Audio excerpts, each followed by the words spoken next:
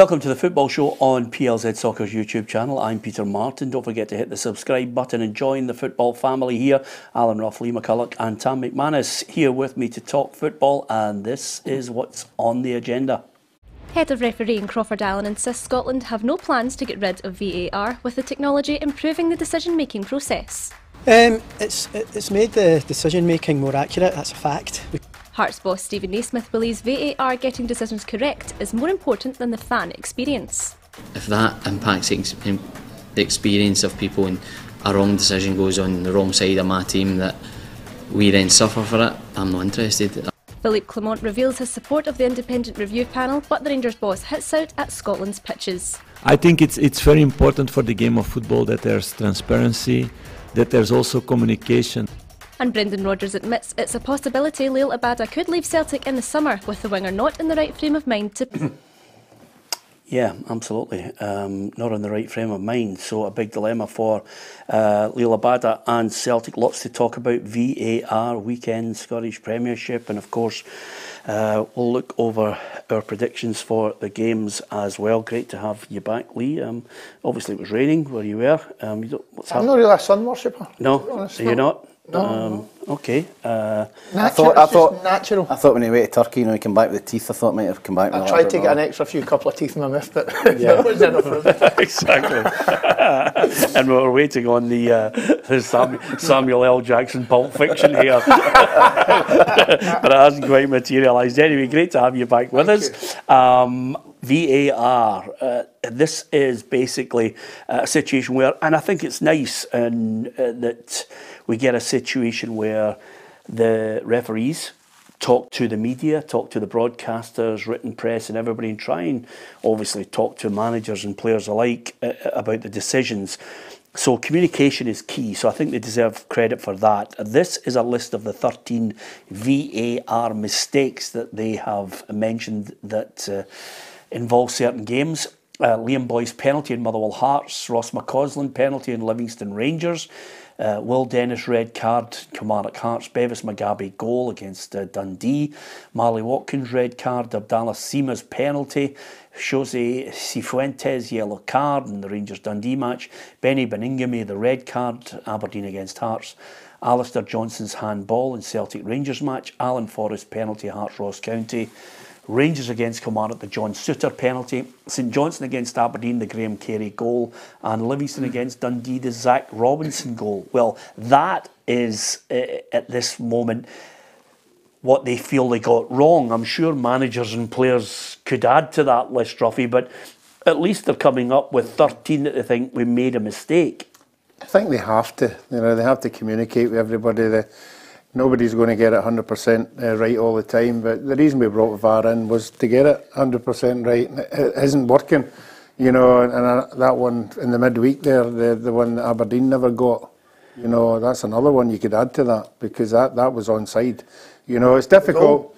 The last one, the one that Aberdeen would have won the game with, they called it offside, but no, I think communication is the biggest thing, and if they're going to communicate, I don't think a lot of the managers will accept it, because it's decisions like these decisions there. At the end of the day, you're going to sit down and go, well, that could have cost us that, that could have cost us that, that could have cost us that. Right, I'm going to play devil's advocate here, and I'm probably most referees in the entire SFA board will fall off their chairs on this, but when VAR was brought in, as long as everyone was aware of what it was being brought in to do, which was to try and get a greater percentage of the decisions correct. So it was never going to be absolutely flawless. I don't think anybody in their right mind thought that a system operated by humans was going to be flawless, because you're open to the interpretation of the referee. You're then open to the interpretation of the VAR referee, who's only using technology to give him angles. You're then open to his interpretation to question a referee's decision. What, in my mind, has happened is we have had an increase in the percentage of getting decisions right. But there's still that element where people are looking for perfection, Lee, and I don't think you can get that. There's been 785 VAR reviews, 51 have led to on-field reviews, 24 leading to decisions then being overturned. What are you looking for? Are we looking for perfection? You're not going to get it. I don't think you're going to get it in the early stages of when VARs come in. You're still talking about opinions of the referee, the VAR referee. It comes down to their opinions. So I would just like to see a wee bit more clarity with the rules. The handball rule, I think, is still, it needs cleared up. Yes. So you want a rule change to allow the VAR yet again to interpret it properly? Yes. Right. And I think before VAR, there's 13 big mistakes here. Ruffy's pointed another one, so 14. Before VAR, how many mistakes were referees making? So it's definitely helped them and cut the amount of mistakes in the game, which therefore has made it better. I don't think it's going to be flawless at this early stage. Early stage, what has it been, a year and a half? Maybe a little bit longer than that, 2 years, say. It's not going to be, I think it's a work in progress. It's exactly what I've said. Crawford Allan reckons that it's certainly heading in the right direction, I beg your pardon.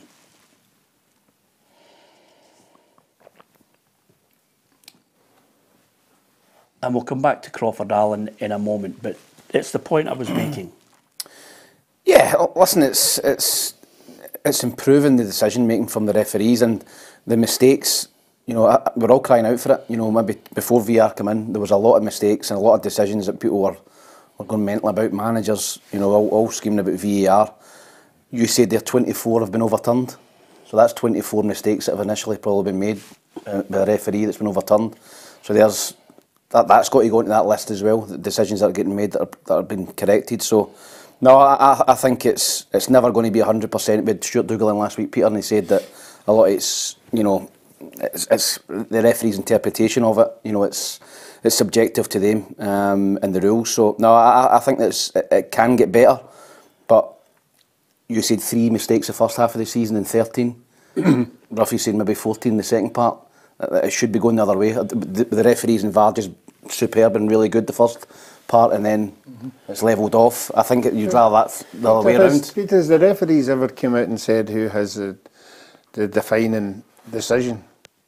Who makes it? Say that when the referee goes to the VAR and the VAR people are saying, you need to have another look at this, we're looking at it as well, we're seeing something you're not seeing.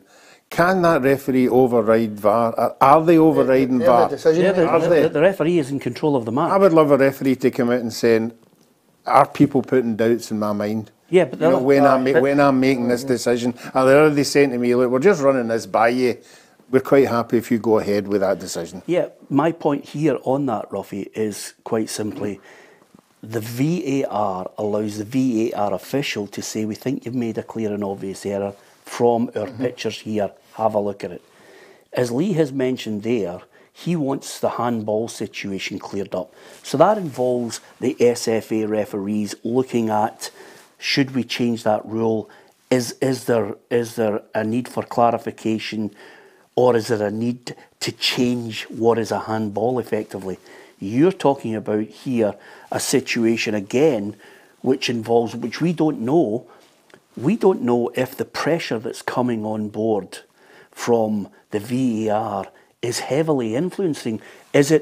Are they in his ear going, we think you should change it, we think you should have a look, we think you should look at it from this angle? And then of course the other thing that they're doing, Tam, is they're slowing it down frame after frame after frame, another angle, frame after frame after frame, and then the VAR guy... They're showing them a still, they're showing the referee a still. And then of course you could change the intent of a player when you know yourself, every one of you knows, sometimes you can carry through, there's no malicious intent, it's just because your body's moving forward. So that is where we don't know, as Ruffy mentioned, we don't know how much influence they've got to say, you've got to change your mind here. Yeah, I think when the referee gets called over to the monitor and you know, and everything gets slowed down, everything looks worse in slow motion.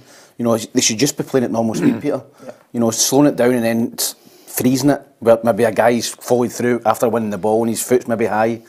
You know, I think that's the type of thing that should be that shouldn't be happening. So I would say that definitely in particular you should be looking at not be looking at it in still and not be looking at it in slow motion. I think the biggest thing of the lot is the one, Lee, handball. Hand in hand. Ridiculous, Ruffy. I don't know how a defender can go out and shut somebody down with his hands behind his back. You know, you've got to be out there, and I think they've got to look at that. And Tam's, you know, keeps harping on about goals getting disallowed because somebody's hand is in an offside position, or somebody's heel's in an offside position. That's got to be cleared up as well. Yeah, absolutely. We do.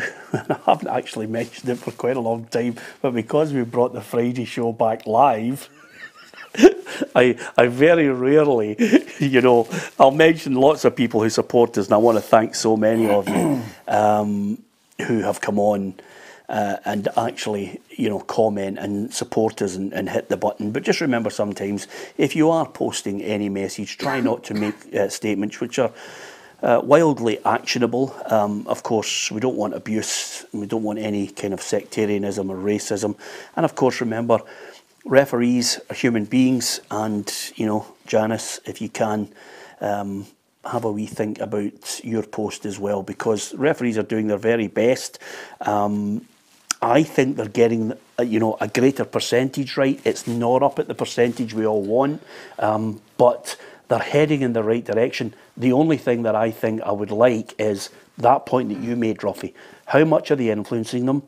Can we make a decision quicker? Can we put a time limit? And can we stop this constant slow frame by frame? You get a chance to look at it from the angles, and you get a chance then to see maybe something that you didn't see, call it. Mistakes in the time limit, I think, is a hard one for them, because unless it's clear. But look at down in England, there's mistakes with VAR down in England. They've got twice the amount of cameras and they've got full-time referees, and there's still mistakes there. So look at we've got half the cameras they've got, and we've got part-time referees. So it makes it more difficult for the referee. But yeah, I think it's on the up anyway. That's my perspective. No, I'd have loved some of the referees who refereed last week in the Scottish Cup and didn't have VAR, if they thought it was more comfortable or not. Some of the grounds didn't have Partick Thistle didn't have VAR. I'd have loved if the referee came off and went, well, all the decisions I made were mine.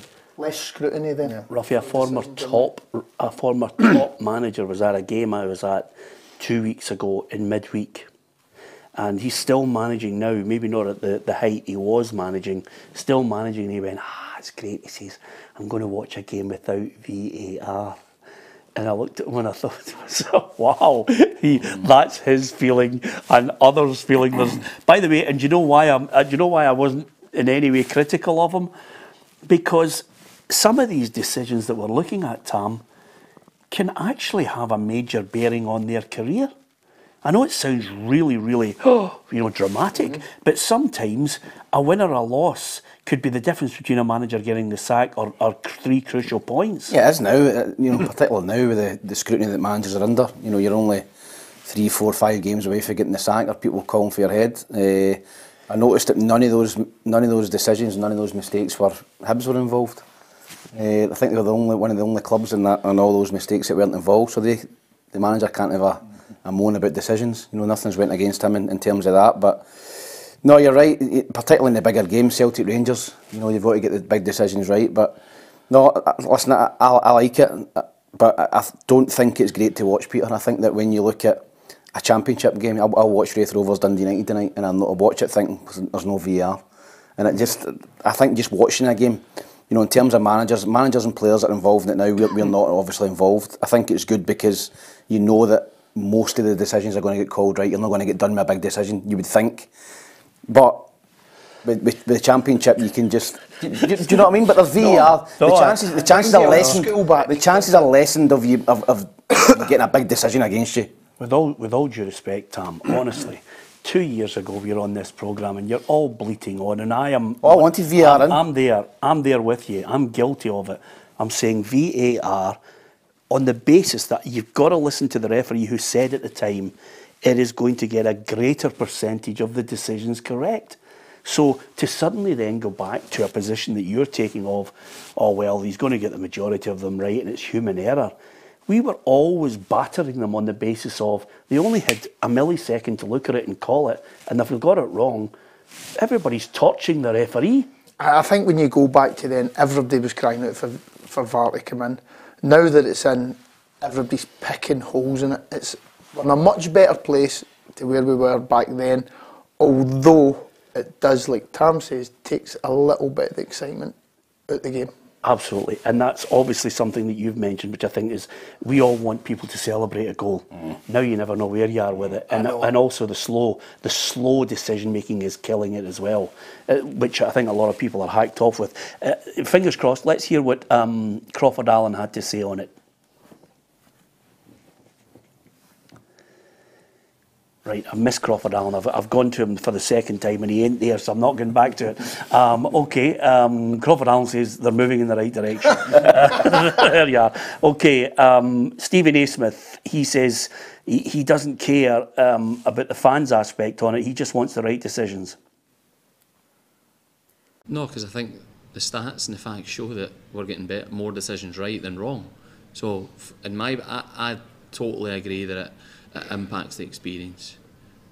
But from my position, if that impacts the experience of people and a wrong decision goes on the wrong side of my team that we then suffer for it, I'm not interested. I want us to get the best decision, the right decision. Now, whether the way we do this, or the way it's implemented changes, that's not my position to tell that. But I think it has got a place in the game. It's just about being more consistent, getting better decisions, and that does take time.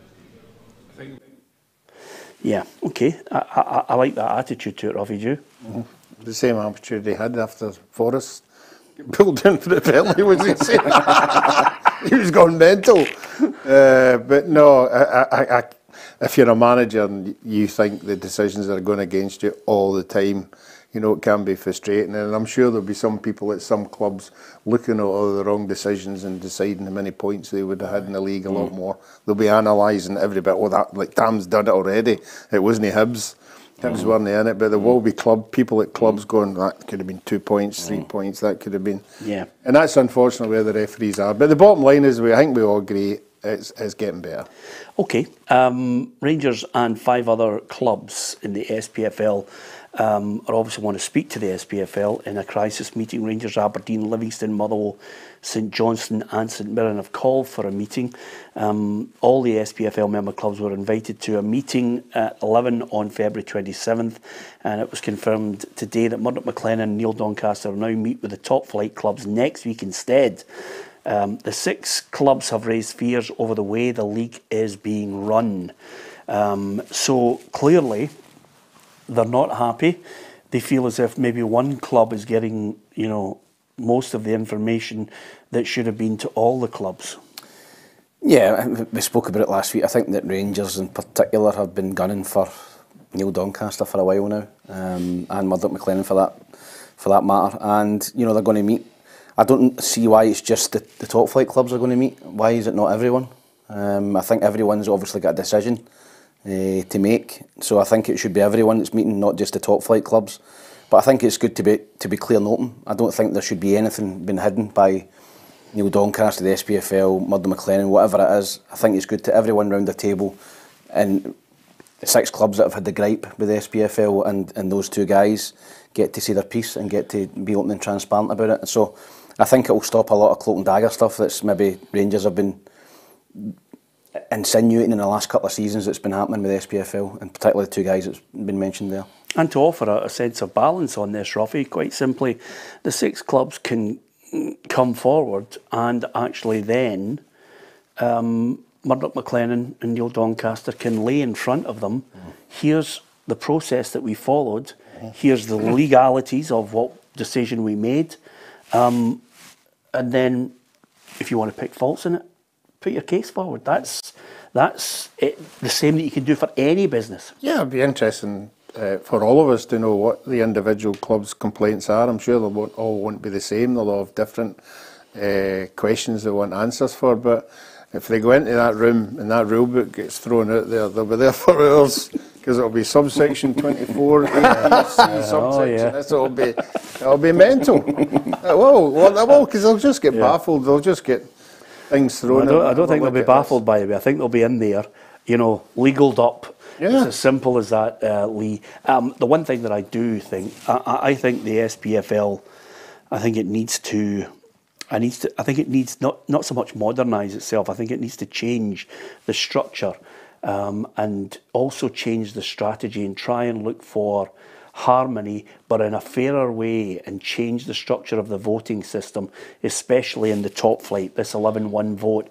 I think there's lots of areas where if they had an internal review and said, right, we've got to try and change because it's difficult times, it's a recession. The broadcasting world is changing. Everybody's fighting for money, and everybody across Europe is worried that they're now looking at the richest league in the world and they're being left behind at all levels. Super clubs are struggling to keep pace with English Premier League.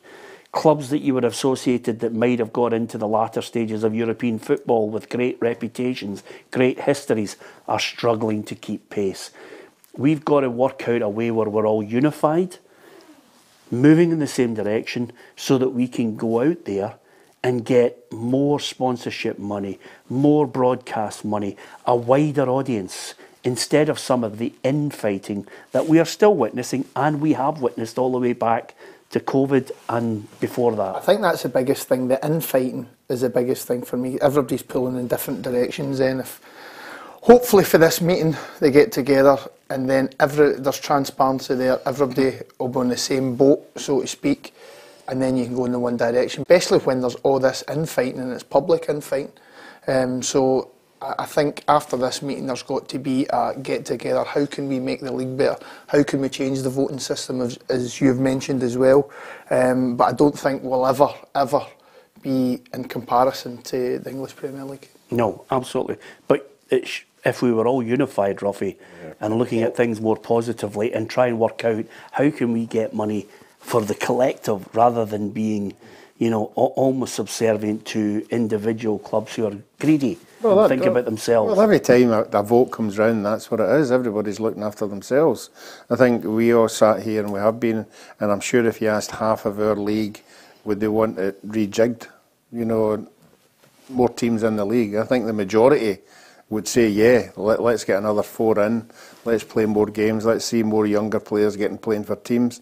But unfortunately, when the voting system comes round, as we've discussed the way it is just now, it doesn't seem to be able to get by. Yeah, okay, I think we obviously value your opinion on this. What would you like to see change from SPFL and, of course, overall? The structure, does it need a revamp? Do we need to modernise it? Do we need to try and get some kind of peace at the top end among the top clubs to try and move forward? Certainly difficult times, and certainly the squabbling does nobody any favours. Interesting to see what comes out of that meeting, because I have to say my gut feeling, just as we finish on this time before we look at the Premiership games, my gut feeling is those 6 clubs will go in, make their case, and then be quickly belted out into left field by the legalities of any process and procedure that was followed. Ruffy spoke that somebody that's been on the board, directors, and maybe been party to SPFL meetings and WhatsApp chats, so he will know what's going on. WhatsApp chat. So he will know what's about to get, because you're right, I think you're bang on.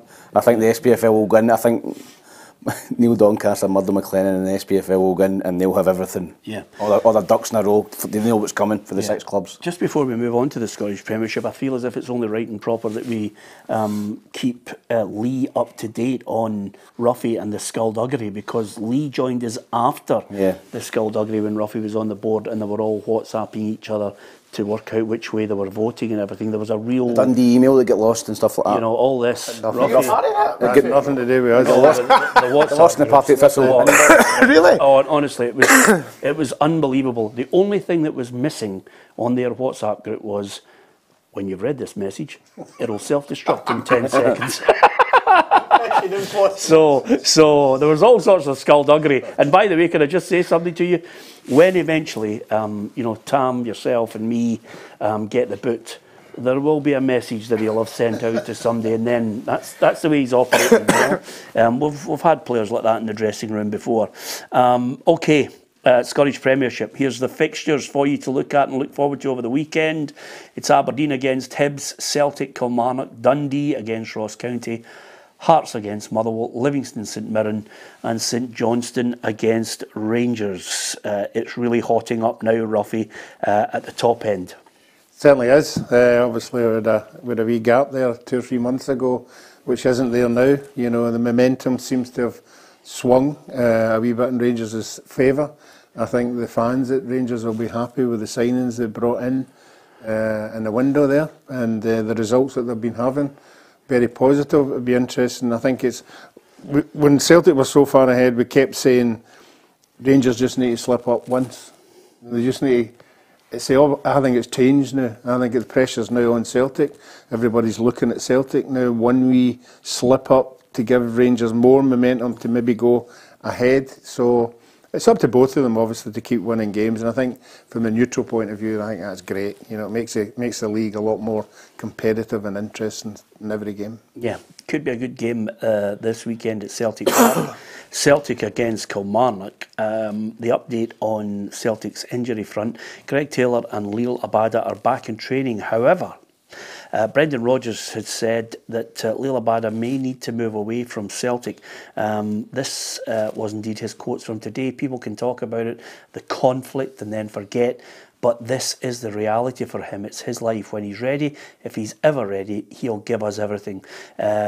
Might he have to look for a move or a loan? It's a possibility. We'll work together on it. Well, I think it's, and without treading through the very difficult situation which is Israel and Palestine, I think it's a difficult situation for Liel Abada because, quite simply, I'm not going to say who's right or who's wrong in the conflict, because any life is massive to me, regardless of race, creed or colour.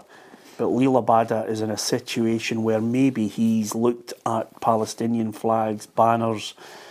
He's an Israeli internationalist and an Israeli boy who feels that right now maybe he's getting a lot of displeasure from agents and families at the stance the Green Brigade and many others have taken, not just the Green Brigade. And it's a dilemma for the boy, very, very difficult. Yeah, and listen, if you're not happy, you know, off the field and you've got issues and you're not going to show your best on the field. I obviously come back from injury, and I don't think he's been quite at it. A lot of the Celtic wingers haven't been at it, but for him, he's a real great prospect as well. He's still a young player. You know, he's got a great record in terms of goals and assists.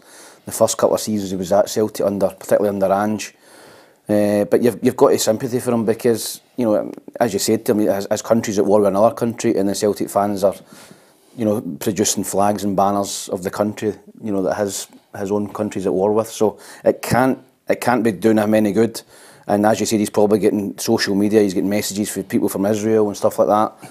And you know, his head's probably up his backside at the minute. So I think for him, possibly at the end of the season, whether it's a loan or a permanent move, I think maybe it's the best for everyone. Maybe it's the best for the club. Maybe it's the best for him that he goes somewhere else and plays. But Celtic will still be looking for top money for him, because I think he's a player still with great potential. Yeah, I mean, Ruffy, when you consider sometimes when they do get the ball wide, he's one of those players who at times has shown a real potential in saying, I'm going to play it quickly, I'm going to put it in with one touch. And you know, Celtic have benefited from that and scored goals from it, so he can only get better. Yes, and but again, it just goes back to football players being ordinary human beings like everybody else. They all have to deal with troubles away from football, and some players can deal with diversity behind them. Some can put it away and go on. When you go in the park, you concentrate on what you're doing, and obviously other individuals can't. He seems to come into that category, and you have to feel sorry for the boy because he'll want to play football. He'll want to do his best for the club and his teammates and everything. But you're right, I think when he was on form and Jota was on form, Kyogo was banging goals left, right and centre. It's obvious that they two aren't there anymore, and he's struggling a wee bit. They're coming up against Kilmarnock, and Killie sit just 1 point ahead of St Mirren. Of course, they've beaten Celtic twice at Rugby Park. Celtic managed a 3-1 win at their own home. Is there a wee shock on the cards? Alison McConnell was in the Kilmarnock camp. Kilmarnock manager Derek McInnes says his job this week has been akin to a salesman as he gets a message through to his players that they are more than capable of going to Celtic Park and getting a result against Brendan Rodgers' side. They have, of course, already beaten Celtic this term. However, it's possibly a different proposition doing it in the backyard of the reigning champions. I think my job a lot of the time when you go to Celtic Park is to be the best salesman I can be with my players. It's to try and sell that to them that we can do this and have that belief. The main ambition, of course, for Kilmarnock is to ensure they finish in that top six and cement the place, with McInnes wary of just how quickly things can change when there's so little between the teams. Well, we're happy where we are at the minute. We can't just feel as though that we've done enough and tiptoe and try to hope to get into the top six. It's a team that finds form now that will get there, and it's important that we try and raise our levels, try and raise standard of our play, and keep that shoulder that we will really just keep driving the club into the top six.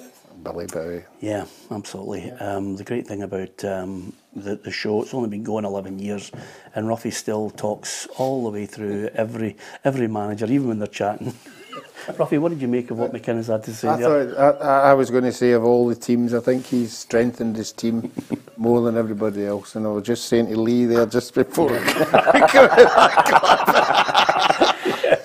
yeah, sure, Evan Van Veen, you know, for Billy Bowie, who obviously has got a big say in what happens at Kilmarnock, has got right behind the team, and I think it's an important signing. Yeah. Okay, give us your prediction. I'm going to go 2-0 Celtic. Okay. I like the way Dale speaks, I really do, and he's saying he's got to sell the message and enhance the team again. He's done that since he's come in, but I don't think they'll have enough going to Celtic Park. I think it'll be 2-0 Celtic. Yeah, I think it's going to be tighter. I think it might be 2-1. I go for 2-1 to Celtic. I think I've got enough options in the final third, you know, to cause Celtic problems, particularly in the full-back area. So I think Kilmarnock will score, but Celtic might just nick it. I think it'll be a very tight game. Here's a good question for you, Derek. You know, I think we all respect him as a manager. Has he built a better team now than maybe some of the teams that he put together at Aberdeen? Because you look at the options he has. He's got good options in that team, hasn't he? Yeah, he has. But listen, he finished runner-up in the Premier League with Aberdeen and got to, I think, 2 or 3, maybe more than that, cup finals. Obviously, run up against a really good Celtic team. So the jury's still out in terms of where they finish at the end of the season. But I think they'll definitely be in the top 6. You know, I don't think they'll catch Hearts now. But even if they finish 4th, that might be enough for Europe, Peter. So I think as you said, I think you look at the options he's got now. You know, Kevin Van Veen and Daniel Armstrong must be in the running for Player of the Year. I think he's been exceptional this season, and it's a great opportunity for him to go and probably maybe Steve Clark watching. You know, maybe he's got a wee opportunity to force his way into that Scotland squad in the next couple of friendlies. And these are the games where you've got to go and produce. You go to Parkhead, you go to Ibrox. I think he scored a penalty earlier in the season against Rangers. But if he goes to Celtic Park and plays well, maybe scores, and Stevie Clark must be having a wee look at him. Yeah, okay. St Johnstone Rangers, you've gone away on holiday suddenly, you're back. Rangers are level at the top. We've got a race on now, haven't we? It's brilliant, absolutely brilliant for the neutral. 1 goal in it. Momentum, probably, if we were talking 2.5 months ago, we're saying Celtic's going to do it. It's foregone conclusion. I think that Ruffy said it earlier, the full momentum shift has went the opposite way, and the Rangers are looking as if they're getting better and better. They're really good against Ross County, and Celtic are the ones that are looking like they need to get to the Old Firm game without dropping a point to leave a chance to again get that gap. But Rangers just need to keep winning.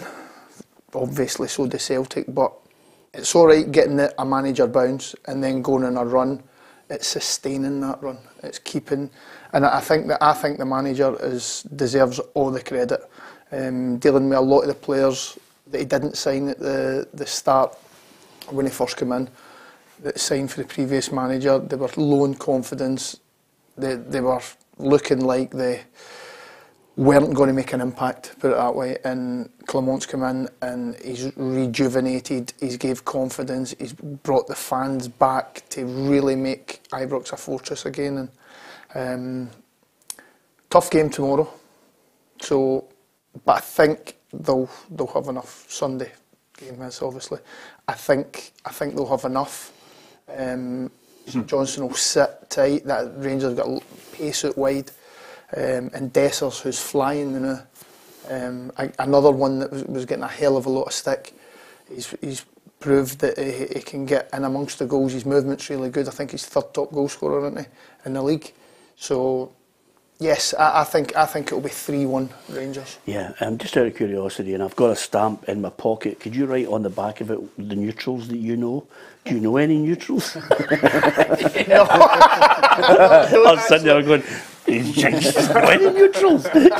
You've never met a neutral in your life.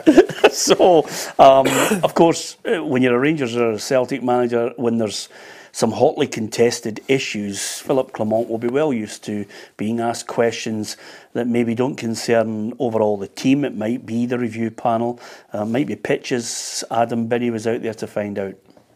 The Scottish FA announced yesterday that an independent review panel had adjudged there to be a further 13 key match incidents which reached the incorrect outcome made by match officials. 4 of those incidents involved Rangers Football Club. So we spoke to their manager, Philippe Clement, this afternoon, who was grateful for the transparency. I think it's very important for the game of football that there's transparency, that there's also communication, and I think it's important that there can be more communication between, for example, referees and managers a few times a season, let's say 2-3 times a season, outside of the games. Rangers travel to Perth to face St Johnstone on Sunday, where they have struggled with the playing surface in the past. Manager Philippe Clement has been in Scotland for 4 months and thinks that if Scottish football is to improve, then the pitches must improve too. The better football you give, the more money you will get from television also, because people will like to watch that more than when the ball bounces 3 times every pass you give, because you don't have a good product. So it's an important thing to raise the standards in that way. I must admit, I don't know what clubs can do, Ruffy, because Motherwell had one of the best pitches in the country, and Celtic's was a hybrid that they spent a lot of money on. Hearts equally so. It's just, I mean, has it been a bad winter where it's just Where are they going on Sunday though? They're going to St Johnstone Sunday, aren't they? Yeah. That's one of the worst pitches. Yeah. I thought St Mirren's Park was poor last week as well. Yeah, but I mean, has there been There's nothing you can do. It's been the winter's been horrific. Well, the winter's been bad, but has there been a lack of attention? Has there been a cutback conscientiously by clubs to say, listen, we can't spend that money that we usually do right across the board? I don't know, but there seems to be all of a sudden in the last 3 weeks, every manager's talking about the state of the pitches. No, I think the pitches have generally been okay, Peter. I think, as you said, Motherwell's excellent surface. Hibs have got a good surface at the minute. Hearts, Celtic's is poor. I think that's the big one for me. You know, Brendan Rodgers seems to be bleating about it every week. You know, he's not happy because you can't play with the pace, the speed of play. You know, balls wobbling up all over the place. I thought St Mirren's was poor last week. And we've got 2 plastic pitches as well, with Kilmarnock and Livingston. So you might get one of them.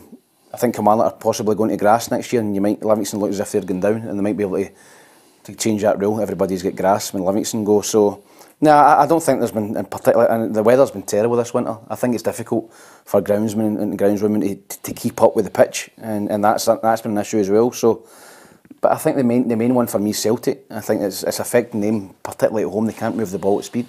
Yeah, absolutely. Which, and I'm not talking about Celtic here because I don't want to go down that alleyway, but I'm just going to say to you, Ruffy, I mean, what a load of claptrap. I mean, honestly. Me too. I mean, I was coming at you, I know. Honestly, if you're a half-decent player, you can play in any pitch. What's your touch like? We all want to see good pitches and we all want to play in good pitches, but if you've got any kind of ability at all, you should be able to adapt, you know, and just get on with it, you know, because I mean, I know I go way back 40, 50 years, but I've seen players playing in mud and they look magnificent. Yeah. Don't complain about it. Absolutely. You know, I think Tannadice never had any grass on the park for about half the season. Yeah.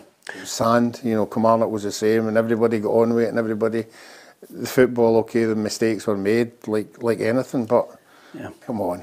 Yeah, I wouldn't give peace. I wouldn't work on your touch, by the way.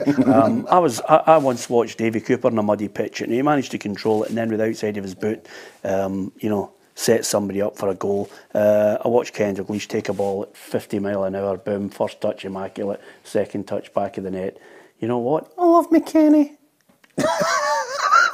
You want to see Jimmy Johnstone? Unbelievable. And as Jonathan Watson used to say, Jimmy Johnstone was that good, he could keep Kenny Dalglish up in a bouncy castle. Anyway, I think St Johnstone are going to get spanked. 3-0 Rangers. 3-0 Rangers. Did I say 2-0? 3-1 you said. You said 3-1, that. 2-0. 2-0, he's all over it by the way, because he doesn't want you to get into the top 10. Okay, Aberdeen Hibs, Aberdeen 9th, 3-3 draw with Motherwell. I'd love to have been a fly in the wall in that dressing room, Ruffy, with Neil Warnock, would you? I'd have liked to have been a fly in the wall on the touchline after 38 minutes. He made the changes quick, you know, and it worked out for him. Sometimes it does, sometimes it doesn't. But some of the goals are losing, and that's been the same all season for Aberdeen. We know they can score goals, but some of the goals they concede are ridiculous. I think the goalie's got to take a bit of blame for that. Kilrue. He looks smiles. Whenever he was my keeper of the year last year, I thought he was absolutely magnificent. Well, it looks a shadow. But you know why?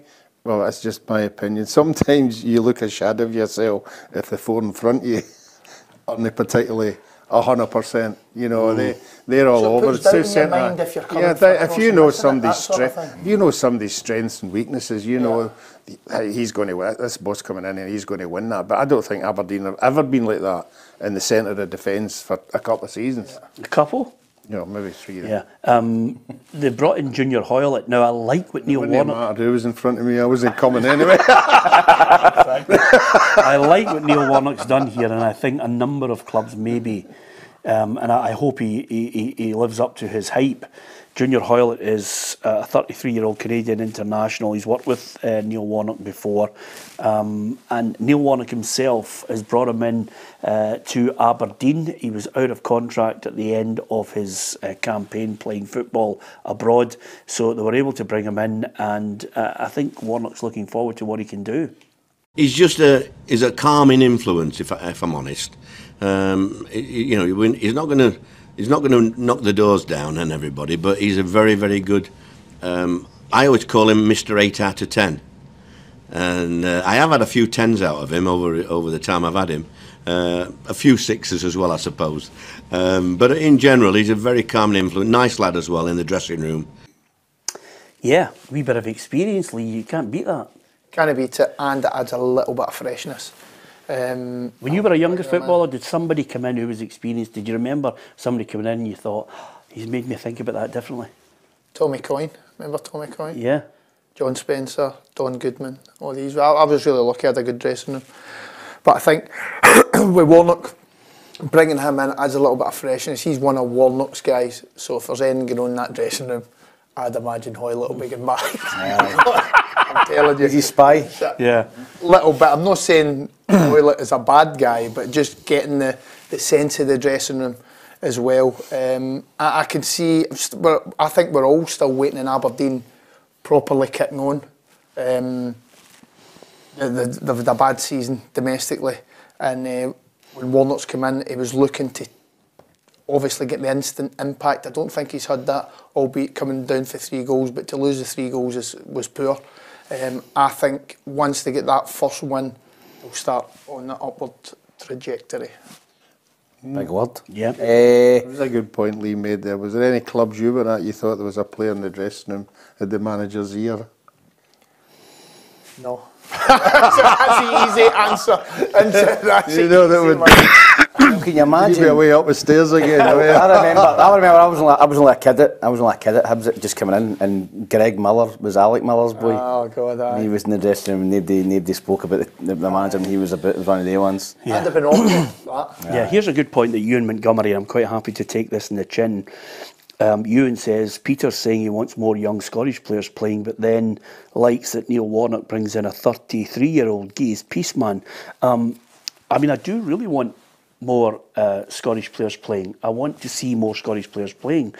If there's an experienced Scottish player that they could come, go out there. There's lots of good experienced Scottish pros. I remember only last year, 2 years, I thought Robert Snodgrass coming in just offered a wee bit of calmness, and you know he made 5 and 10 yard passes look simple at times. You know, you were there.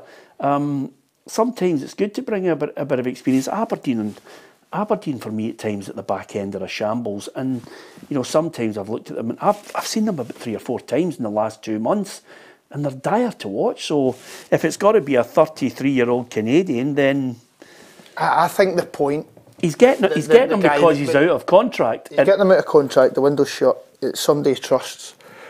Now, to see more youth, it's hard. He obviously thinks, and the coaching staff that have been there for years obviously think there's nobody in the reserves, 23s, 18s, that are good enough to play first team football, or they would already be there. They've been getting, look where they're in the league. Yeah. So they've needed something.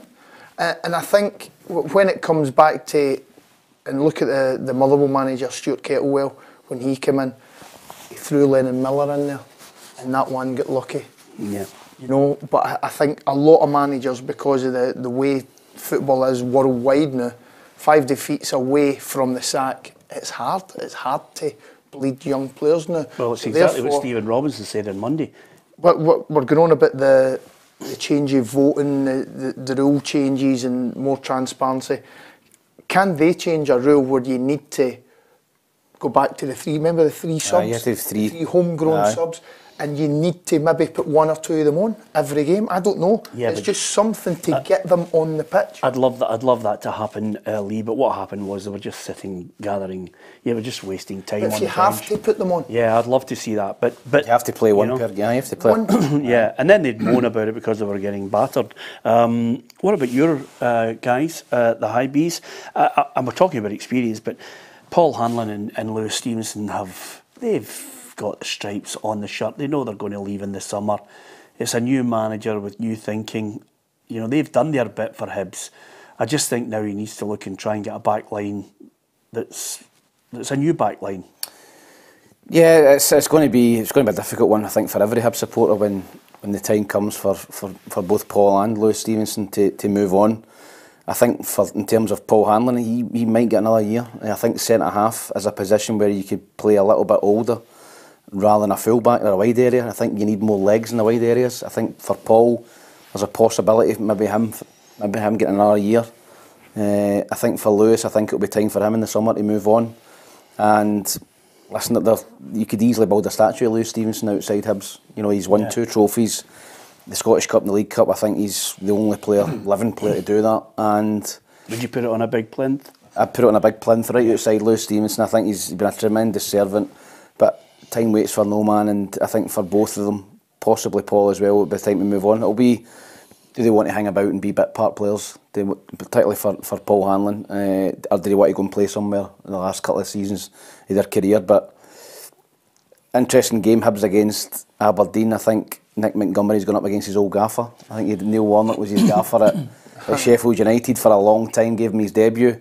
And that will be strange for him to come up against a guy who he probably has tons of respect for and who gave him his debut in league football. So I fancy Hibs in this game, Peter. I think that Aberdeen, everybody keeps waiting for Aberdeen they're going to hit a run, I don't see it at the minute. I think they're very reliant on one player, in Miovski, and I think Hibs have beaten them twice this season. I think Hibs can make it 3 and go up beyond 2-1. 2-1 of Hibs? Yeah. Oh, that could be the change, and that could be the slippery slope for him, by the way. He's quite doing well, actually. Yeah, he's doing well, but this is the moment when... Yeah, I think so. Starts by what you going? Yeah, I'm going to go. I'm sitting on the fence, a draw. I think that comeback for Aberdeen will just give them the momentum to get something out of the game, and it'll be a draw. Okay, the jig quickly. 2 each. Okay, the one thing that I was going to say to you, and I think Hibs deserve tremendous credit, stadium improvements have been announced, safe standing in the famous 5 lower tier. I think that's going to be great. Redevelopment of the famous 5 stand. Internal space will have a new sports bar. They've really developed well. They're maximising the income. I'm surprised actually that Hibs haven't tried to follow suit with Hearts and maybe look at one of the corners and build a hotel in there. Because there's a huge space where they could do that. It would be really, really good for them. Yeah, there's a lot of space at Easter Road, Peter, in terms of the corners. You're right. You know, you could put something in there. Yeah. But in terms of the hospitality, I've not been to the hospitality at Hibs, but I know people who have. and they're not Hibs supporters. I just went through with their companies and hospitality, and they said it's absolutely tremendous. It's one of the best in Scottish football. The food, you know, the way you're treated, the service, everything is fantastic at Hibs off the field. It just needs to click on the field for them. Here's something that you don't have, and Hearts don't have it either. Just quickly, who would you put a statue of outside? Would it be a David Gray, an Eddie Turnbull, a Pat Stanton? Who deserves a statue out there? Hibs, Pat Stanton. I think he's probably one of the greatest, or if not the greatest Hibs player that's ever played with him. I wasn't around with the famous five, but Pat Stanton and Lewis Stevenson have been in the mix as well. Peter, he's won 2 cups. I think he's the only living player. I think he's the only Hibs player in history that's won 2 Scottish Cup and a League Cup for Hibs. Yeah. It's a good shout, isn't it, Ruffy? I know you think yourself, because you obviously... No, I mean, I got an invite to the hospitality being a Hall of Famer at Hibs, so and it is a beautiful stadium. It's great. How many years were you at Hibs? 6. 6 years. Only took him 6 to be a Hall of Famer. Lee, that's how. If he build a statue of him, I'll just urinate against it. You really need. You really need to help. So you need help. You honestly. Well, you have got a track record, by the way. Yeah, that's a very good point, Robbie. Absolutely. Yeah, absolutely. Shame on the club. So, Hearts against Motherwell. Hearts third, 12 points ahead of 4th place Kelly. It's all rosy in the garden, so Patrick Mullen was out there to find out what Stevie Naismith had to say. I'm here at the Orium this morning speaking to Stephen Naismith as his side are preparing to take on Motherwell. It's a Motherwell side that blew a 3-goal lead during the week away at Pittodrie against Aberdeen. But despite this, Stephen Naismith is bracing his players for an incredibly tricky game. And I think the game at Tynecastle at the start of the season they get the better of is just a mixture of our schedule playing in Europe, but they set up well and they caused us problems. A victory tomorrow for Hearts would see them go 12 games unbeaten in all competitions, but despite this fabulous run of form, Stephen Naismith insists the job is far from over. We take each game as it comes. I've been asked about looking at the league table and stuff like that, and we'll look at it at the end of April, May time. It's about winning your games, which inevitably will create a gap below you, and if you keep winning your games, it'll make you catch teams above you. It's Hearts versus Motherwell tomorrow, and it kicks off at 3 PM at Tynecastle Park, and PLZ Soccer will be there live, keeping you up to date. Okay, please forgive me for this, Lee, but sometimes if you are in a rush and you're going to do your job and you just stick your hand in the cupboard and then you pull out your mum's coat. And it's dark. And it's dark. You can't see what jacket you filled it. Is that just where you're going with just this? fire right out. Yeah, that was and a then hell of a jacket. It really is. I mean, if that camera panned down and there was high heels, I would not have been surprised. It was just absolutely magnificent, wasn't it? Well done to Patrick. He's not in any way wavering. Shoulder pads in there, aren't there? Oh, it's fantastic. Right out 1983. Honestly, I mean, if he doesn't get a chance to go on tour with a flock of seagulls, I'm chucking it. That was magnificent. But of course, what a game we could have, because Motherwell 3-0 up. They should have had the points in the bag. And Theo Bayer, who I have to hold my hands up, Lee, I thought doesn't look like the finished article, but boy, they've worked on him. Me as well. I'm your camp with that. I need to hold my hands up. I've never seen him as anywhere near a goal scorer now. He's, what is it, 6 and 6? Impressive stuff. Big purple patch. He's got pace, he's got power. The only thing that was lacking at the start of the season was consistent goals. He's bringing that now. He'll be a threat tomorrow. I can just see Hearts at home, full Tynecastle, moving the ball quickly. They're fresh. Everything is going in their favour just now. They're getting a little bit of luck. They've got Shanklin up front, who's in his purple patch, to be fair to him. Yeah. Prediction? 3-1 Hearts. I'm in your 3-1. You just want me to stop there? Is that why you cut me off with prediction? Yeah, because I'm looking at the clock and I'm thinking, right, if you're... I wasn't looking at the clock. I was just getting carried away. Do you know what you reminded me of? I just want looking to contribute. Do you know what you reminded me of? You reminded me of Lee McCulloch in the young days of Motherwell. He'd done on a Maisie and then not knowing where everybody is, didn't lift his head. Any chance you could pass it, Lee? Because Jed Brannan's out there and so is Don. Jed Brannan, Morecambe manager now. Is he? Well, it's not too far before he gets a bump as well. well. So 2-0 Hearts, but more interested in the team lines to see who's in goals tomorrow for Hearts. Oh, you think Oh, there's going you've to be a... heard something, You think Ruff. there's going to be a change? Well, he's played 2 cup games. It'll be interesting to see what he's doing in training. He's not going to change a winning Just out team. of curiosity. Xander's I'm not going Xander. Do you want to have a wee bet on it? No, not at all, no. No, no, okay. Ruffy, do you think that Craig Gordon will go to the Euros instead of Liam Kelly? He's got to be playing first team football. So that's a no? So that's a no, Yeah. unless he's in. Yeah. I think he's going. Instead of Liam Kelly? Yep. I don't think Liam Kelly's been great this season. I thought he was at fault maybe for a goal the other night as well. But Craig Gordon, It's a massive call. if it's right now, it's got to be Liam Kelly. Yeah. Just because he's playing? I think he's been on record to say the players that I pick have got to be playing top class football. Well, he's playing Scottish Cup. He might get away with it. There might be a It's wee... not enough, Peter. I If know. you've been out for over a year and you're coming back, I'll tell you what. you've got to play. We haven't got a pint of lager with us, but you go and Liam Kelly. Right, if it's right now, Yeah. right now, No. I'd be going Liam. No, end of season. Let's just say End end of of the season. season. Let's just... Well, if have a wee- Xander gets injured, I know, but let's have a wee pint on, you know... I'll go Liam Kelly. I'll go Gordon. I think Gordon's going. No. No. Kelly. Angus Gunn, Craig Gordon, and You're not Xander hurrying Clark. him up. Yeah, I You're know. not hurrying him I know, up. you know what he's like. Well, that's because... And who did you go? That's because quite a lot Who of did you people... go? Craig Gordon. Craig Gordon, because that's a lot of people in here are actually just looking and saying, you know, is Bon Jovi reforming? Because look at his clobber as well. You need to have a long, hard look at yourself. Read some of the comments. They're poor, to be honest. Pretty scathing, to be perfectly scathing. honest with you. Okay, we've given the prediction here. Dundee against Ross County. Dundee 6, 3 points ahead of Motherwell. And it's against Ross County, who are looking to Don Cowie to try and save the day for them. Yeah, the beginning of the season I had Dundee to be relegated. I'm now saying they're a top 6 team. Yep. Okay. Yourself? I'm going to go 2-1 Dundee. 3-1 Dundee. I'll go 2-0. 2-1 Dundee. 2-1 Dundee. You're not talking as much now, we're in the half. Livingston against... 2-1 St Mirren. Yep. Next. I'm happy with that. I don't know about you, Ruffy, but I thought Stephen Robinson was first class on the show on Monday. Yeah, I stayed up to watch the show late on. You know, obviously I get bumped. But, I stayed up and it was a good show. It just lacked. You know it lacked a wee bit. You knew, but it Wee was. bit of charisma. It was It's good. full I think he has. Guys were telling us about the viewings and the hits and all that. It's an all-time high. Yeah, That show on Monday. See, to be honest with you though, he gave us a great insight into the whole manager aspect of things. I thought he was top draw. He did, Peter, and we spoke about, and we speak about all the time, coaches, young coaches now, and I see them and I hear them talking about the philosophy in the game, they want to play out for the back and all that. That'll get you the sack. I know it's good having a philosophy, but if you've not got the players to play out for the back, don't play out for the back. And listen, I don't think St Mirren are particularly great in the eye, but he's very, very effective, and that's why he's having the longevity in the game, Peter. He's been at Motherwell and he's been down south, he's at St Mirren now doing well.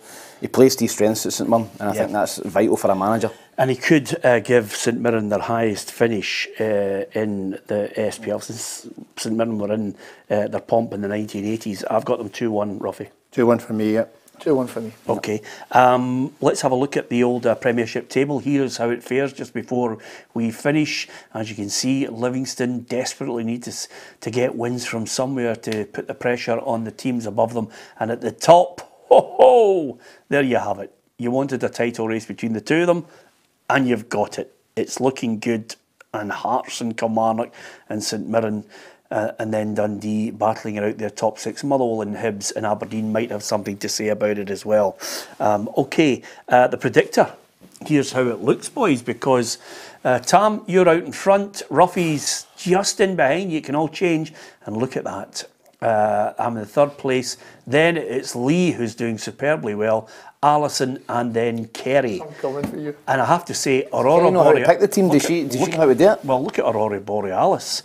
I mean, that is good. I'll catch him for you, Peter. You think so? I'll save you a few bob. If you could do that, by the way, it would be absolutely fantastic.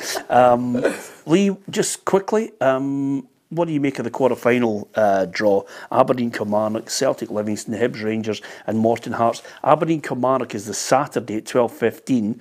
Celtic, Livy is the Sunday at 2:30. Hibs, Rangers is the Sunday, 10th of March at 5:30. Super Sunday, that is. And then Monday, March the 11th, it's Morton Hearts at 7:45. Yep. Great weekend of football. I think tough games. Aberdeen at home, I think Kilmarnock will go through there.